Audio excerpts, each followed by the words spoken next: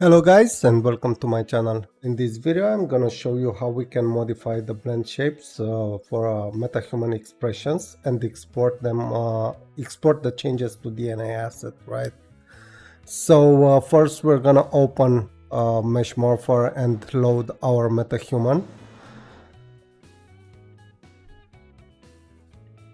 What I want to do is when I only do changes for DNA asset, I just duplicate this metahuman file, so I don't affect the original. I usually keep for in-engine the original and for DNA asset the duplicates. So I'm gonna do this for this video as well, right? So let's load the duplicate. And first thing first, we need to go to Poser and bake the skeleton. This is the first thing we have to do. If we don't do this, then the DNA asset data that we have in the engine is not gonna be correct, right? So we need to bake this. It's super fast. The baking has been improved. It only takes few seconds for it to complete.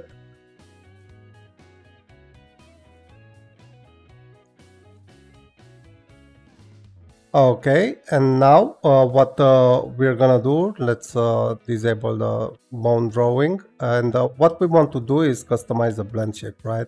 So we're gonna go with mouth corner pull for the left side, which is this one, and we're gonna modify it, right? So let's copy this name, and I'm gonna show you how we can quickly modify this. Open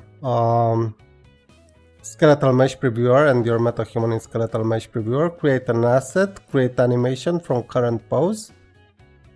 I'm gonna name this animation pose. Press OK. And when the animation opens, you go to curves and add a curve, right? And you add the control expression from mouth corner pull left or whatever you're modifying, right? But it has to be the control expression curve. So now we can go to edit and we need to add a key, and we're gonna add the key at 0 frame with a value of 1, right? So now this animation sequence will enable us this pose, and we can use this in Mesh Morpher. We can use it so we know exactly what we customize here. And if we add a curve, let's go with mouth corner pull L modified. If we add this curve, we basically create a corrective morph target. It will contain the deltas between this pose, which is our expression pose, and what we modify here, right? So let's modify a little bit this, and what we want to do is accentuate a little bit this mouth corner pull so we can see it easily in Maya, because we're gonna import this DNA asset to Maya. Right, so let's make it a little bit accentuated, probably like this. Doesn't look too good, but we don't need more for what we're doing here. And we're gonna smooth it a little bit. You can also do this in ZBrush. There are videos on the channel on how to do this. But before saving, we need to do another thing. Go to Edit, Settings, and make sure you select Update DNA Asset Blend Shapes. This is experimental and that's why it's not enabled by default, so make sure you enable it. And then go ahead and save this, right? So let's see how this looks in Poser. Before changing our DNA asset blend shape, let's see first how it looks, right? So after we saved it, come on. After we saved it, if we enable our mouth corner pull and our custom morph target, this is how it's gonna look, right? and we want to export this to DNA asset. So let's continue our work here. We only have one more thing to do. We need to blend this, right?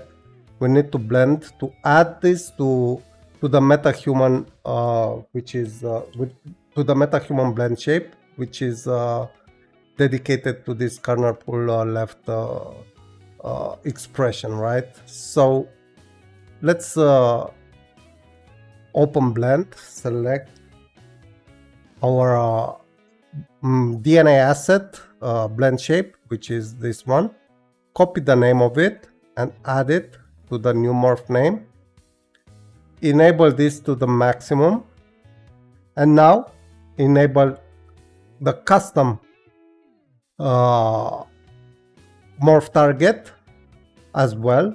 So when we create, it will overwrite the existing blend shape, and it will contain both morph targets together, right? They will be blended, and they will overwrite this existing one. This is the logic behind this. And let's click create. It will tell you, it will ask for a confirmation that it already exists, and if you want to overwrite, we press yes.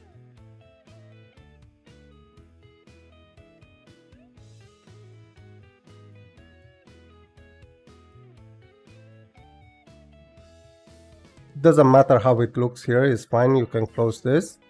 And now let's check it out in Poser again. Let's disable this.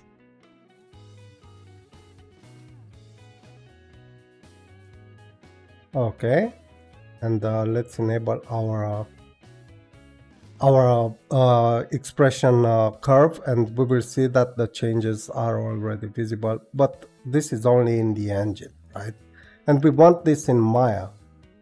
So what we want to do now is go to Quixel Bridge and grab the DNA asset for our MetaHuman, the original DNA asset.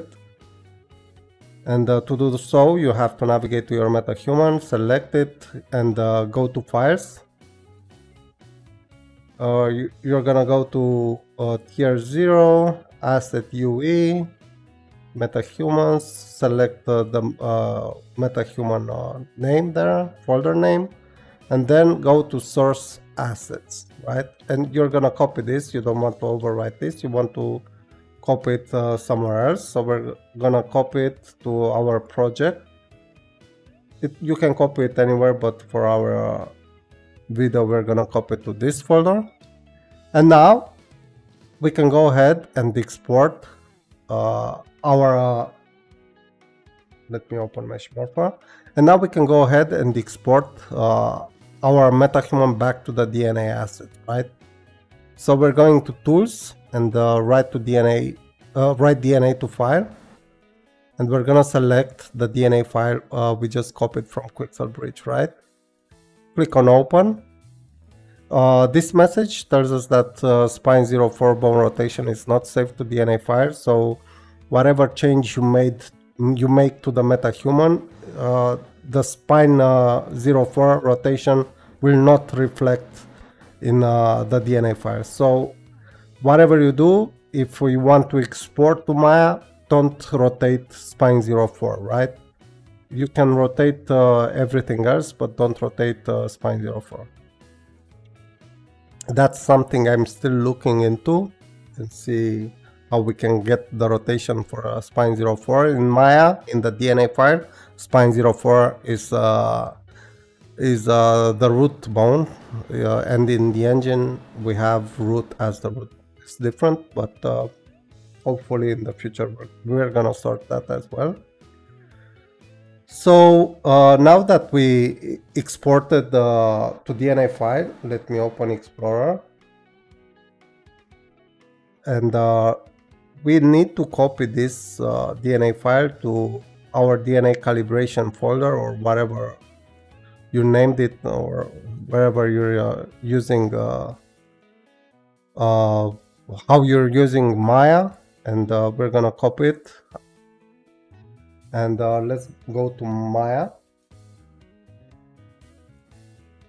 have it open here. Okay. And in Maya, you need to load your DNA asset, right? Okay, the DNA asset, the DNA file was successfully loaded, and we can test it. This is what we exported from the engine with Mesh Morpher, and we can, let's zoom a little bit so we can see exactly our modification, our changes to the blend shape. And we're gonna select first the right side just to see the differences. And now we're gonna go to the left side, which we modified, and we will see that the changes from Mesh Morpher are visible here, right?